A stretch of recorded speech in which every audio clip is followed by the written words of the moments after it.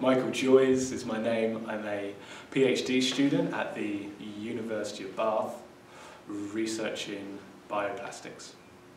Well, day to day I'm in the lab. I'm making these new types of plastics, which we make from renewable resources rather than crude oil. And it involves lots of meetings, lots of discussions with industrial partners, presentations, phone calls, so lots of speaking opportunities. And it's basically research focused, and 3.5 years focused on a particular topic to produce a thesis at the end to then defend in an oral viva, so an oral kind of presentation where you have to justify your work. So that's kind of the big speaking challenge at the end of it. I think there's quite a creative side to it, which I never thought there would be, which kind of quite appeals to me in the sense that it's your PhD, it's your project, so you're working on the research and you have to feed back to supervisors and industrial partners who are focused on the real world application. So I really like the fact that my work could have an impact in a few years' time in the real world. I find that application-driven research really motivating. When I was choosing my university choices, I'd not done really any speech therapy apart from NHS speech therapy, which I wasn't committed enough at the time. I wasn't interested enough in it at the time, which was a shame. But yeah, I think it did affect my choices. I wanted to do something more, I suppose, academically focused. I always really enjoyed drama and you know, I was quite interested in politics and debating and stuff, but obviously I couldn't see myself going down those sorts of routes, but I could see myself going down more of a scientific route, which I really loved as well. You know, I was quite fortunate to have those options. But yeah, I remember coming here for the open day in Bath with my dad, and there was kind of an informal sit down in the room, and you're talking to members of staff, and I just remember just this feeling of like wanting the world to swallow me up, like these people I want to impress because I want to go to university. I can't say what I want to say, I'm blocking a lot and I feel terrible about it. And actually, obviously they didn't care, they didn't mind how I spoke, it was all down to me. So I definitely feel like those situations made me kind of weary of putting myself forward into group situations or interview-like situations, because it's that kind of conflict of I want to impress, but I stutter and I think I can't impress when I stutter, which if you say out loud just sounds ridiculous, like, you know, you care so much more about what people think of your stutter than anyone else does in reality, and that's been proven to me time and time again.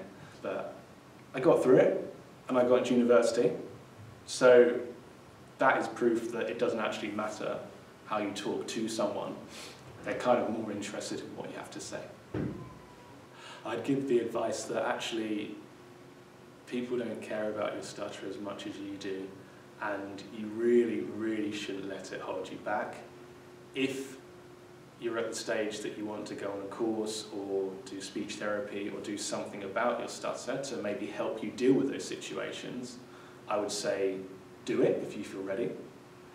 But there's nothing that's gonna, the only person stopping you is yourself. I think if you stutter, it's really important in an interview to tell someone you stutter, because if you stop hiding it, it will stop hurting you. That's a quote I heard somewhere, but I really think it's an important one.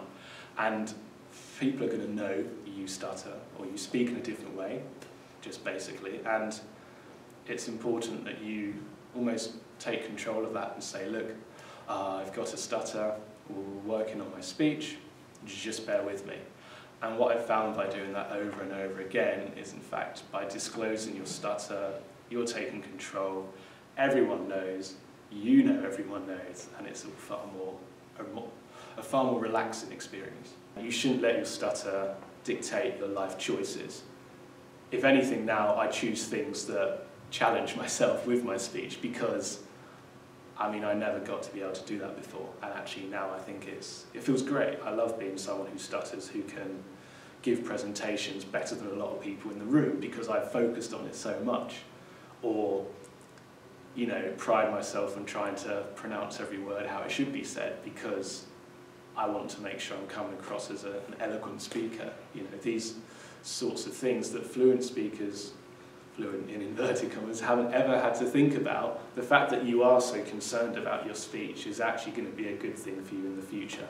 And, you know, telling my younger self that, I don't think I'd have believed it at the time, but it's amazing what, you know, a few years can do and a few years can change. And actually you'll start to feel empowered by your stutter.